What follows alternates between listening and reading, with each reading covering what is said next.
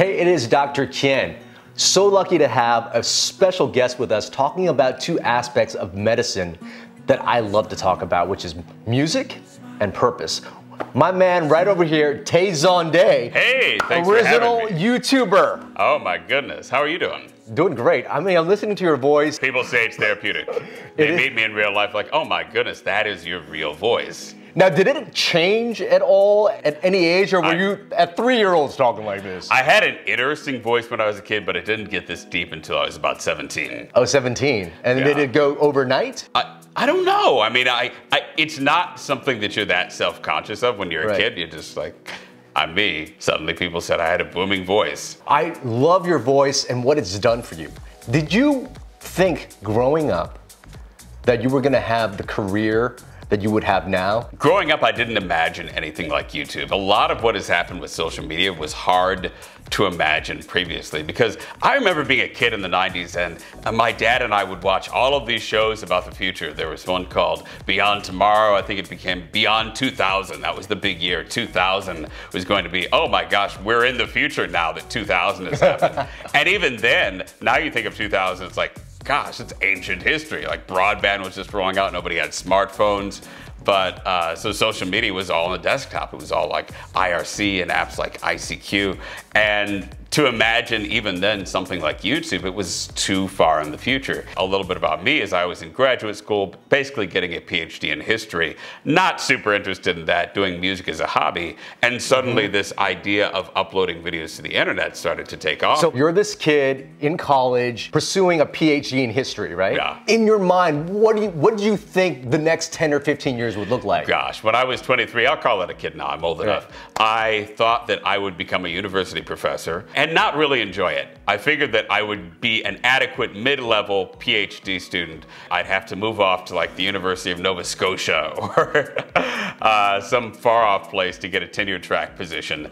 And then finally, once I did that and sort of miserably, okay, fine, I'll teach these undergrads and I'll have my 3 hots and a cot, so to speak, in terms of a job, then I'd be able to finally pursue what I was passionate about, which was entertainment and singing. My plan was to do the stable, safe life direction. And at what point would you say, okay, I'm gonna go pursue this other thing that I've always known to do? It happened by accident. Right. It happened when I started uploading videos to YouTube. I created an alter ego, TayZonDay, and I said, hey, whatever happens with this name, it'll be my secret little thing, this alter ego that I've invented. It doesn't need to be connected to my real career, which is my real responsible. I'm going to be a university professor and do all that.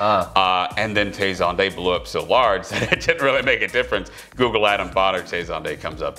And yeah, I got lucky to have one of the early viral videos on YouTube, Chocolate Rain, which really started to It's so catchy. I caught myself driving Chocolate Rain. Yeah, well, it's funny. People who were alive during that time, it's kind of like this memory in their lives where, you know, people from my parents' generation, they'll remember, hey, I remember when they announced the landing on the moon or something else that was very historic.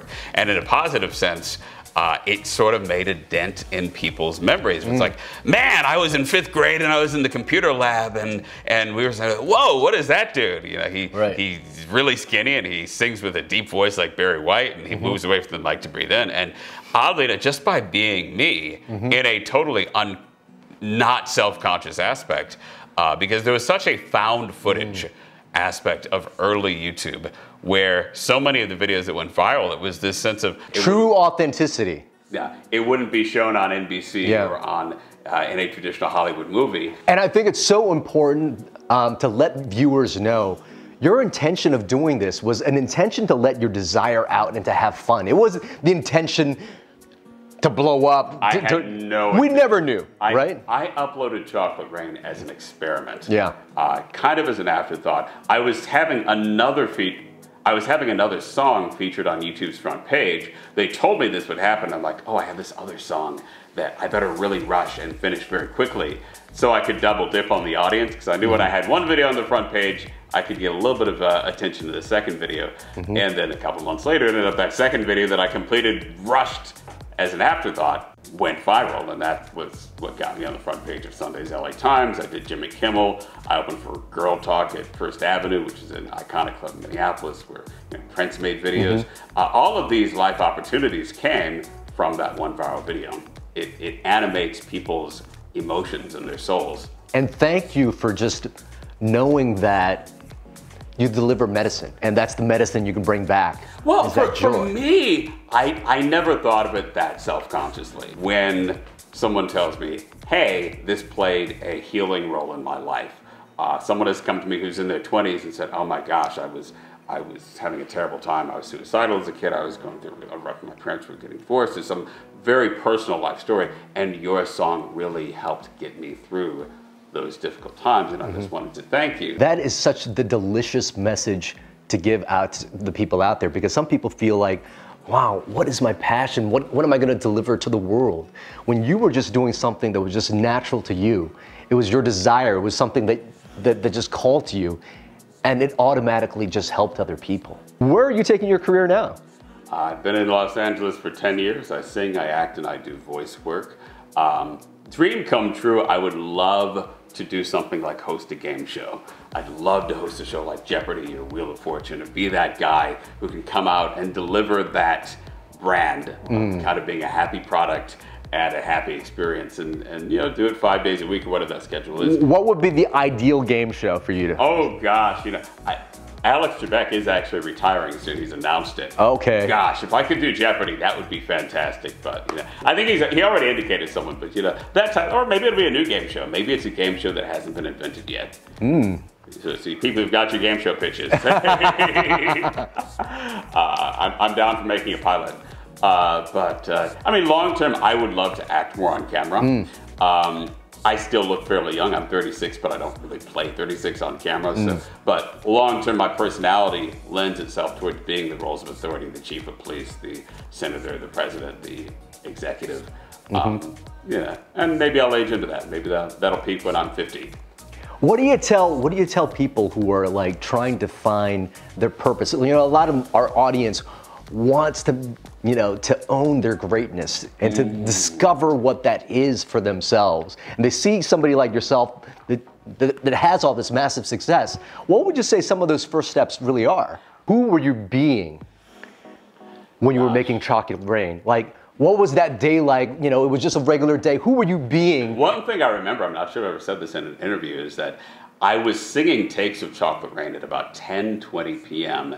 And in Minneapolis, the municipal law for quiet hours in apartments is like from 10 p.m. to 8 a.m. you're not supposed to make noise. And I remember I was looking at my watch being like, okay, it's 10:20, 10:22, 10:25. Like, how late can I violate this ordinance and irritating my neighbors? But I just felt able to be playful. I felt like I had an interesting instrument. I was testing its limits for myself and truly nobody else. And I was creating something that seemed entertaining for myself and not necessarily anybody else. And I was doing what made me happy. And I think that is the medicine right there. So many people want that significance. Like, how do I get to that other point? Forgetting that, you know, how people get there is this authentic moment of just playing, of just being present, of just being the best you know to be at that moment. All right, before I ask my last question, I know you've got a new podcast that's out. Where do people find you? My podcast is Chocolate Pains, and we talk to top influencers, creators of viral brands and business ideas about how they did it, what their experience was, what their trials and tribulations, and ultimately arrive at best practices. Yeah, other than that, Google TayZonDay. So with our brand here, we always want to find out how people are living their life, how people are being the best versions of themselves, how they are youing it. How are you Taying it? Gosh, I find that it's very important for me to have face-to-face contact with other people because I'm someone who gets lost in translation on social media. In some ways, videos aren't enough, posts aren't enough, but when I can either do something that's very personalized, like there's a site called Cameo where I do birthday cards and little messages for people, or just a face-to-face conversation like this. This is where a healing context comes, where people are like, gosh, your aura and who you are, it's something that needs to be experienced in person. For sure. And for me, it's trying to create more opportunities for myself to have that face-to-face interaction. And you know, I think that'll have a good outcome. Thank you. You were definitely healing in my life today, brother. Oh my goodness, thank you so much.